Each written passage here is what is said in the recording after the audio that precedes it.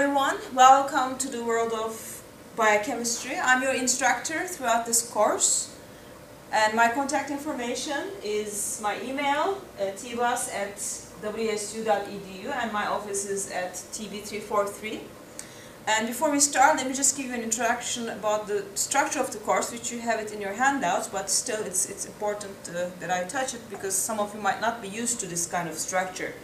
This will be a hybrid course, which is, it has face-to-face sessions like this one, which is composed of the lectures and lab sessions, and it's going to also have online part. And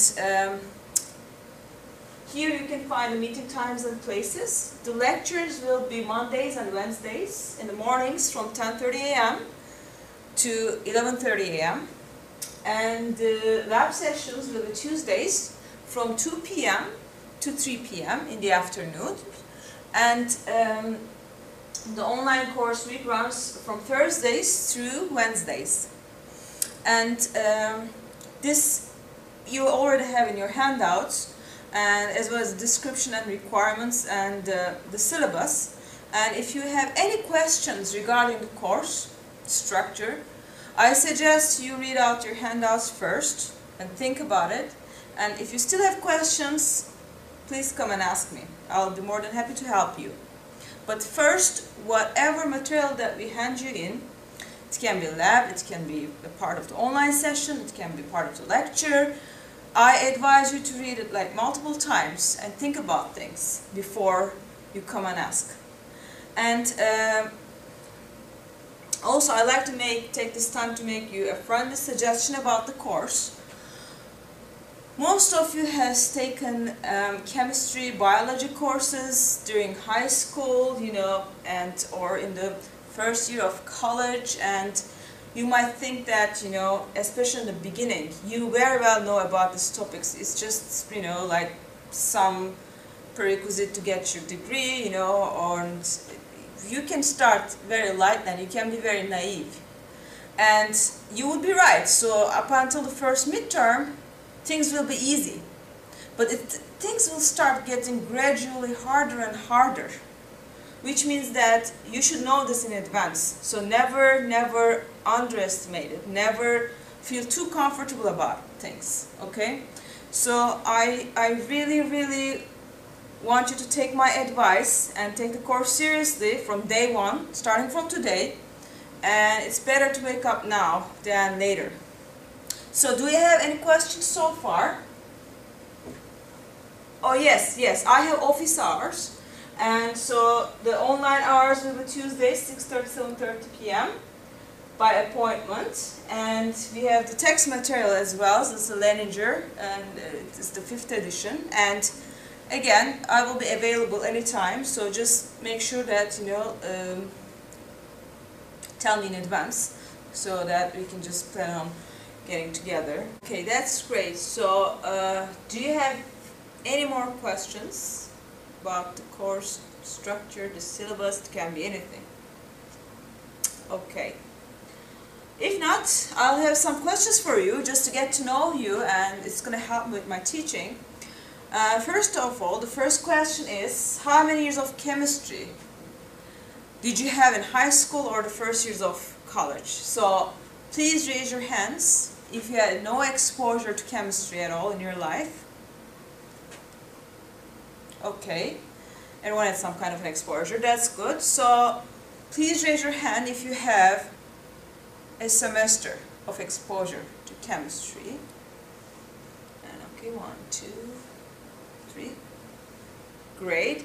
And please raise your hand if you had a year of exposure, which means that 2 semesters or 3 semesters.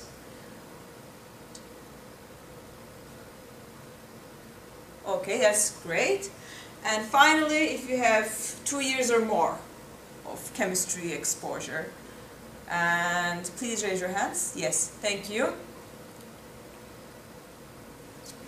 Okay, so I mean, that's great, perfect. I mean, we have a great class, like most of you had quite a lot of exposure, so the average is, I guess, like a year exposure to chemistry. This is great. So my second question is, how many years of biology you had in, again, high school, first years of college, and please raise your hand if that's none. Okay, so please raise your hand if it's just a semester. We have a couple. And please raise your hand if you had like 1 year, which means again like 2 or 3 semesters. Please.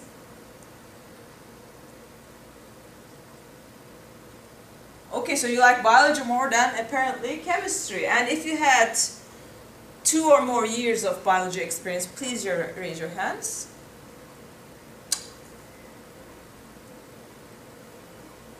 Excellent. Oh, excellent. We have a power class, so I'm sure we'll have so much fun. Again, the average is more than 1 or 2 years. So I'm assuming there are some of you who wants to go to medical school. So now that's my last question. Do you plan to go to medical school? You can be hesitant, you haven't decided maybe, but this is going to help me again shape my class. So please raise your hand if your answer is yes. Oh, okay, so we have lots of medical school candidates here. Okay, thank you very much. And please raise your hand if you're hesitant. I see. And please raise your hand if you are not planning to go. It's a no. Okay, so great. So many of you wants to go to med school. That's good. So we have to shape the classes accordingly, including the lab sessions and online sessions. So yeah, this is great. So we'll have so much fun, and I have my statistics which will help me how I should be teaching. And so now it's time for the lecture. Let's start the lecture. It's our first lecture. So what's biochemistry? So what do you think you will be or you should be learning in this class? What's your expectations? Let's give like a couple of minutes to discuss what biochemistry means to you. Yes?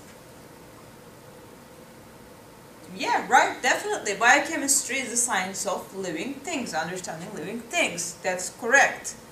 And anyone else? Yes, please. Very well defined. Biochemistry uses chemistry to understand biology and biological concepts of living things. That's correct. And yeah, I mean, all these are great answers. And now let's take a look at their textbook definition and let's go through them one by one. We can derive infinite. That's why I start from definition 1 and I went to the definition infinity. Many different ways to describe what biochemistry is, but a couple of things here that give you a brief picture. And like you said, it's the branch of science concerned with the chemical and physical chemical processes that occur within the living organisms. So yes, this is a definition. And also it's the application of chemistry, just like you said, to study biological processes at the cellular and molecular level, again in living things. And we can just, describe these things in multiple ways. And there's another definition that I like. It's the study of living organisms, the atoms and the molecules which comprise the living organisms. So these are all basically relating everything to life, right? Understanding the life. And to me, what biochemistry is, it's the power, it's the knowledge to understand what we are. So by this, what I mean is, all living things are made up of cells. And understanding how a cell lives, functions, multiplies, and dies on molecular level is understanding really what we are. So biochemistry provides us with this knowledge, with this tool to understand how we really function at the molecular level as all living things. And now I'll show you a 5-minute video animation that is provided by the Harvard University, which shows the animation of the inner life of a cell. And This link is also in your handouts, lecture handouts, and if you watch this video like the first time here in the class, in this class, you will not understand. You like the music, you like the animations, but as we go through our classes, you will really see at the molecular level which molecule is doing what to keep the cell going. So this is very important. So this movie, you'll watch it now, you'll have fun, but then maybe end of the class, maybe end of the entire course, we'll watch it again, and then you'll tell me what you see, what is really going on in the inner life of a living cell. So now let's look at the video briefly. Let's see if this works. And yes, it's working.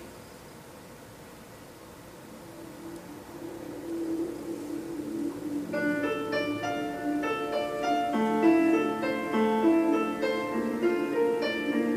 let you watch.